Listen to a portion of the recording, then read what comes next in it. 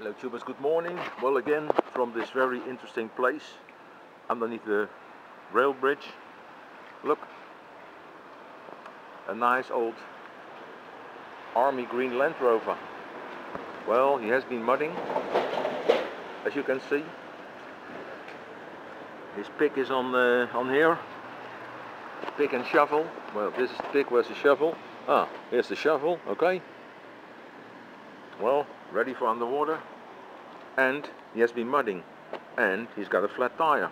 Oh, well, he probably doesn't know it yet.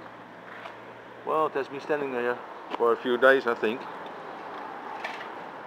Oh, and that extra basket. Always protect your hands, Mr. Corvair Wild. Use your gloves.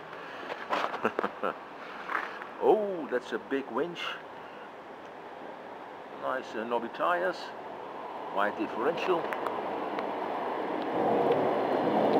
It's a survivor. Oh, look in the windows. The train is coming. You hear the noise? That's the train. Don't sleep under this railway bridge.